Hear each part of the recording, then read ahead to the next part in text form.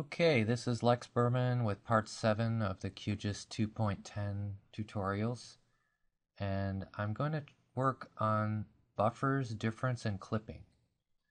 And let's try a problem where I take a data set of railways and I take a data set of power plants, and I try to find out all the areas that are within 10 kilometers from a power plant and less than 5 kilometers from a railway. And let me just give you an idea of how that's going to work. All right, so we'll zoom into our area of interest, which is Taiwan. First, we're going to add the power plants,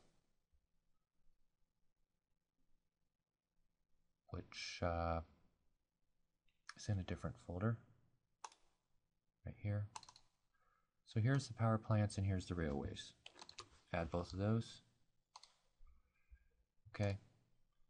So there they are. We can't really see the railways. We better change the symbol on those a little bit. Make them thicker. Okay. We can see stuff now. So we have some railways and we have some power plants. And what we want to know is, first off, what's within 10 kilometers from a power plant and what's less than 5 kilometers from a railway. So to do this stuff, we're going to have our units, our layers in projected space in meters for it to make sense for the geoprocessing to work. So the first thing we should check is just simply if our data is in a projected coordinate system, which it is, Xi'an 1980, and the railways are in Xi'an 1980. Okay, they're both in a Gauss-Kruger projected space in units of meters.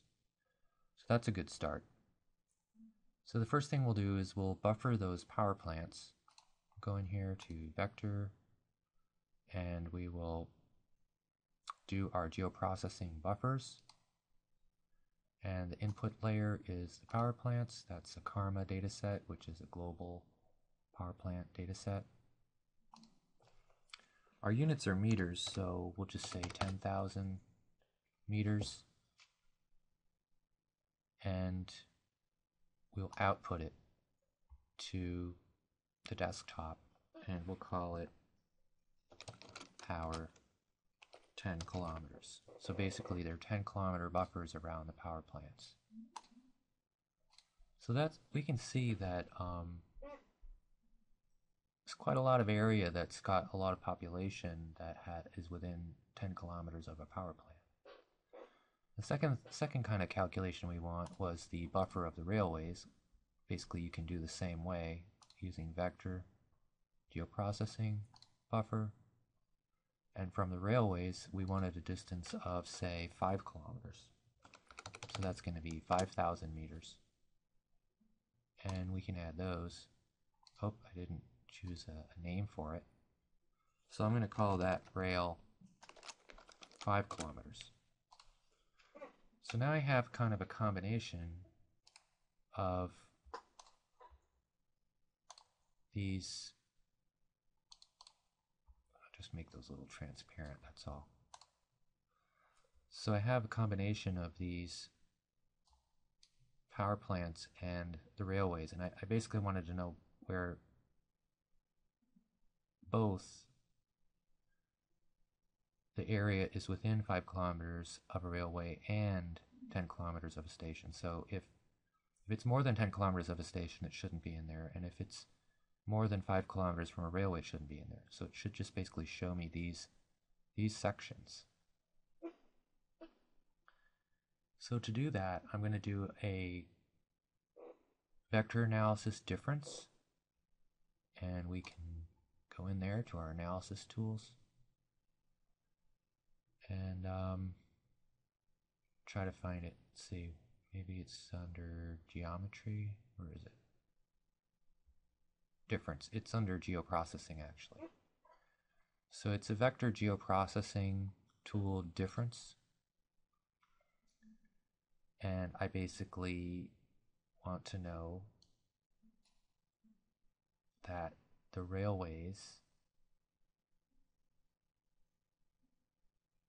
are different from, oh, actually, no, it's not the railways, it's the railway buffer and the power plant buffer.